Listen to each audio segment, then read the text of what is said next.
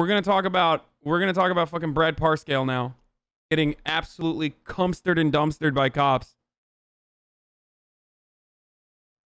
Apparently, police brutality. Just darling. Apparently, police brutality impacts MAGA influencers as well, or you know, people who are a part of. Anyway, whatever. Let's just watch it.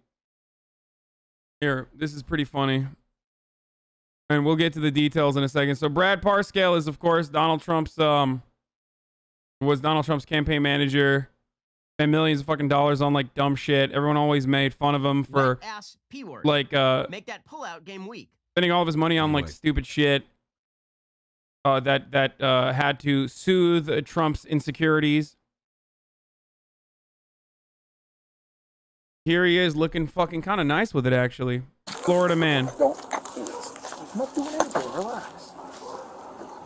What happened? So, she started saying all this shit. Hey, get on the ground, man. Get on the ground. Get on the ground. Get on the ground, man. Fuck you. Easy. I didn't do anything. I didn't do anything. I didn't do anything. Stay down. Put your hands behind your back. Put your hands behind your back. Hey, we'll figure it all out, all right? Don't worry about it. I didn't do anything. Wait, but they're not choking him. That's weird. Why didn't they put the spit guard on him? Why didn't they choke him? Why didn't they put their fucking knee on his head?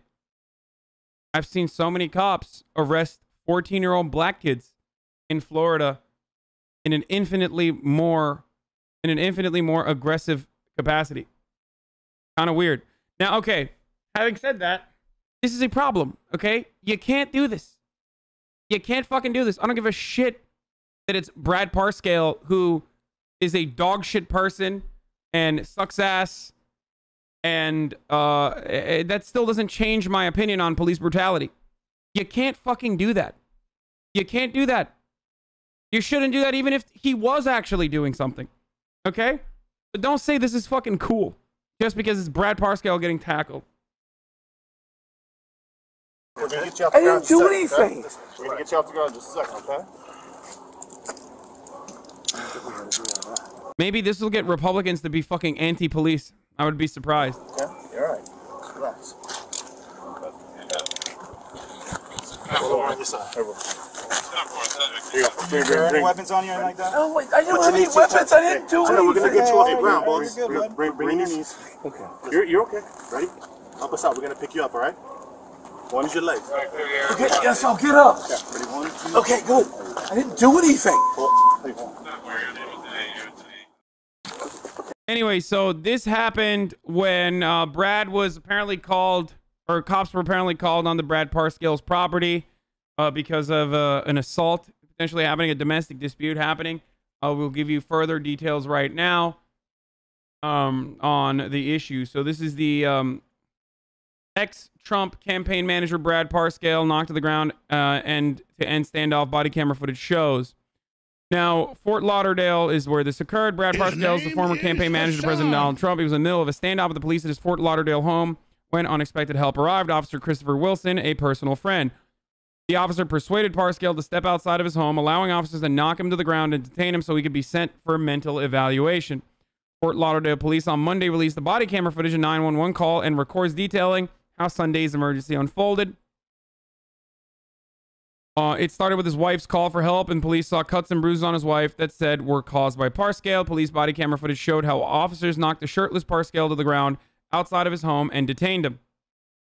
Officers recovered 10 firearms from his home, including several pistols, a shotgun, and a rifle. So they were called on for, like I said, a domestic dispute. The encounter with police started Sunday afternoon on DeSoto Drive, where Parscale, 44, lives with his wife, Candace Parscale. Doxed. The couple had argued, and Candace Parscale said her husband chambered a round into a pistol during a heated exchange between the two. It is unclear what they were arguing about, but she said she fled to the house in fear and asked the realtor, who was about to show a nearby house, for help. The realtor called the cops. On the phone, Candace Parscale told the 911 dispatcher that she heard a gunshot shortly after exiting her home and was afraid her husband was going to kill himself. Later, she told an officer she couldn't be sure if it had been a gunshot or a car backfiring. Oh no, did he do that? Oh gosh, your arms, both of your arms. Has he been hurting you? The realtor can be heard asking Candace Parscale as they wait for the police.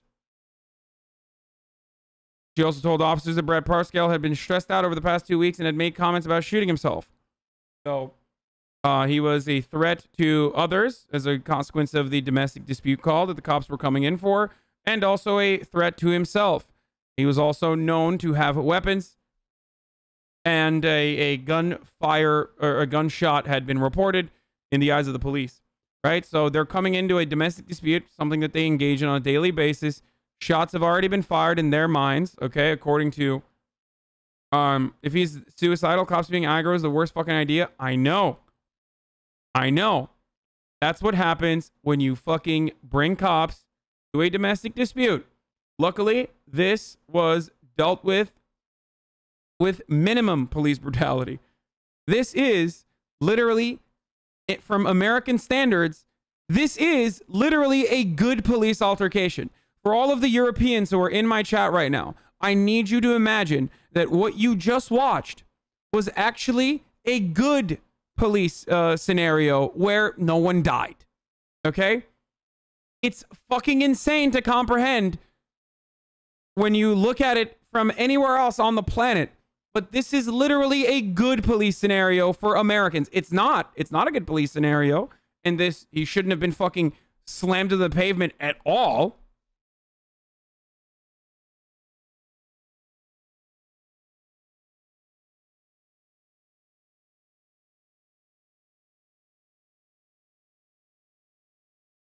But when you have shots fired, someone who is suicidal and domestic abuse, and the guy's known to have guns,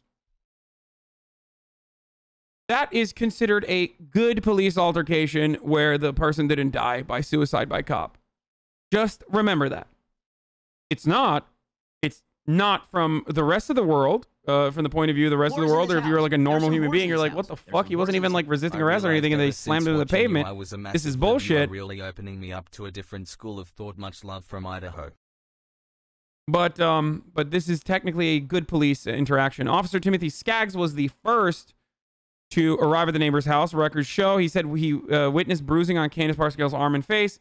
Told him that the injuries had come from Brad, though she said she'd gotten them earlier that week. Skaggs called Brad over a telephone and found Bradley's speech was slurred, as though he was under the influence of an alcoholic beverage, and he seemed to be crying.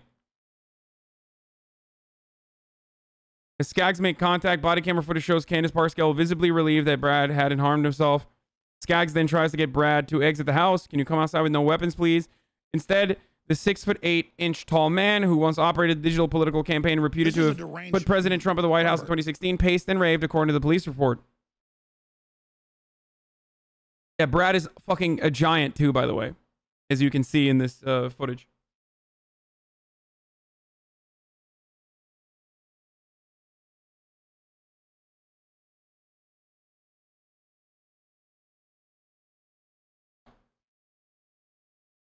So this is the dude who said, August Takala, he's a reporter editor for Mediaite. He says Parscale, who's having a calm conversation with a police officer, is assaulted by 5 other police officers armed with automatic weapons.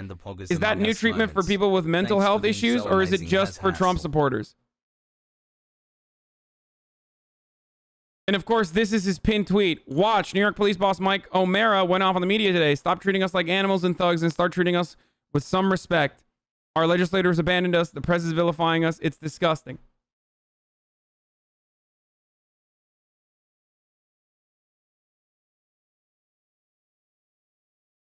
It's only new for you if you spend an inordinate amount of time running coverage for the cops when they do this exact same thing and much worse things to black people, because you operate, what did I tell you before? Racism is like a puzzle piece in the back of your head that you slam onto every single instance where there is like any sort of uncertainty. You fucking fill in that slot with the puzzle piece of racism. You go, it must be because the black guy deserved it. He must have been a criminal. He must have deserved it. If you don't apply that same standard to someone like Brad Parscale, that means you're doing it exclusively because you think the black dudes almost all the time fucking deserve it. This treatment is not supposed to happen to exactly law-abiding citizens, good folk, you know, white people. All right? That's what it is. I've covered this numerous times. I've talked about the white inaction, or wealthy people never really fucking looking at police brutality in an honest capacity, because they live with the underlying assumption, whether they admit it to themselves or not, rich white people live with the underlying assumption that cops are supposed to be the line of defense against the peasants, the poors, if they were to ever rise up and do something against them. That's why their brutality against even white people from time to time is relatively acceptable, because, hey, they must have deserved it, and ultimately they serve a really important purpose, which is to protect and serve me and my interests. So when an instance like this occurs, where you have a relatively wealthy, relatively well-off white guy who is a conservative get fucking slammed to the pavement when he's clearly not doing anything wrong, right? Aside from, you know, a domestic dispute, suicidal ideations, suicidal tendencies, and also having guns in his home. But still getting slammed to the fucking pavement when he's trying to have a conversation, you understand it might even be an eye-opening moment for you. Suicidal tendencies. Okay.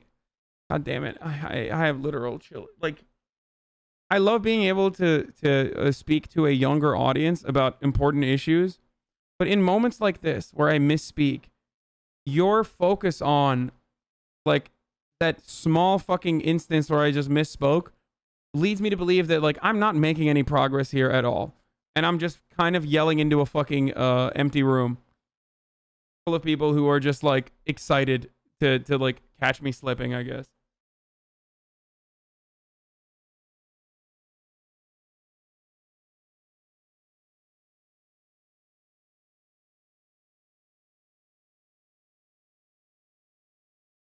Anyway. All right. Why the fuck do cops have to deal with this? This shouldn't be their job. Suicidal. He doesn't need cops. Yeah.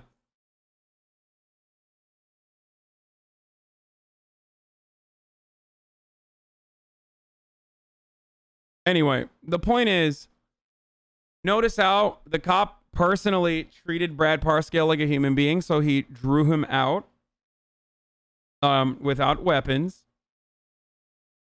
And then notice the treatment that he got after, where he was not treated like a human being because he was treated as a perp.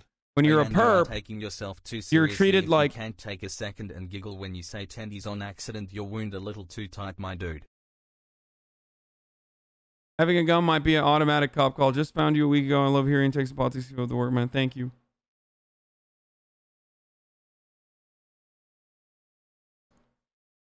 They could have easily apprehended him quietly, silently, as a human being, and treated him like a human being, continued to treat him like a human being, but instead they treated him like a fucking animal, because that's the way cops see every perp. They are enemy combatants. And so the heart of the problems that Black Lives Matter protesters speak out against all the time. I lost my best friend this month due to cancer. Feels bad, man. Anyway, can you please deal with all the people asking for a diaper change? No. Shit, I'm sorry to hear that, Celtic Von Sterons. Wet ass P word. Make that pullout game weak.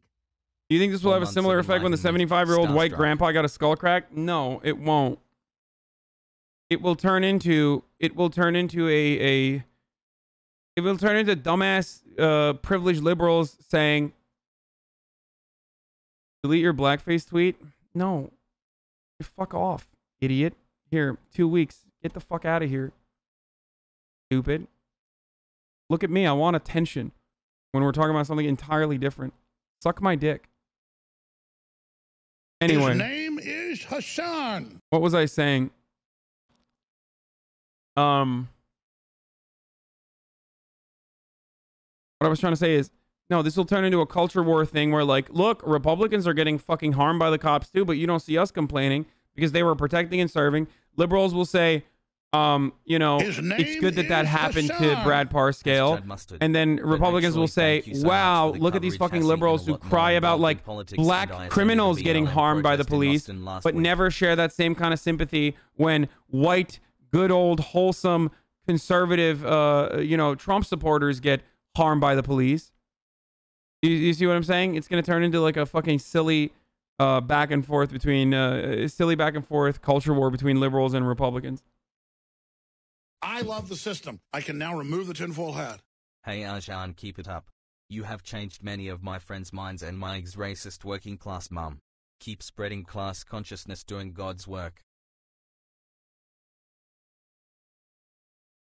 Yes, I know that Chris Wallace said he's not supposed to be fact-checking, and he's supposed to be invisible. I know. Brad Parscale is my cousin.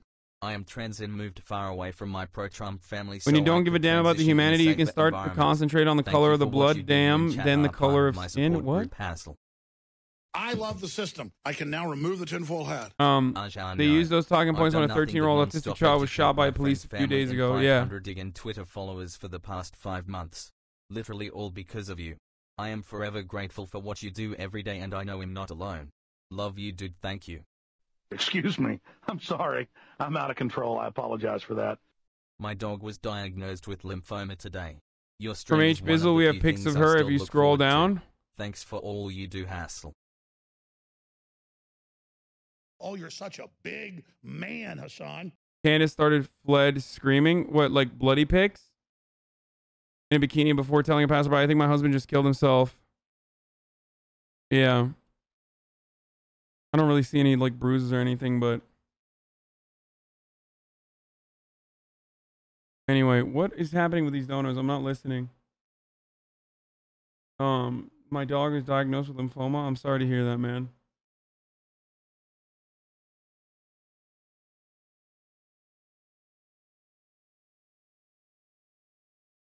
Brad Parscale is my cousin. I'm trans and moved far away from my pro-Trump family so I could transition to a safer environment. Thank you for what you do. Holy shit, really? That's crazy. Anyway, yeah, it's not good. It's fucking not good what they did to Brad Parscale, even though fuck Brad Parscale and he's a piece of shit. It's still not good what they did to him, okay? Cops really need to fucking stop operating like every single person that they are involved with is a goddamn enemy combatant. His name is That's my take on the Brad Parscale Hassel, love you, chat. Hassel, have conversation. a good Monday, Hassel.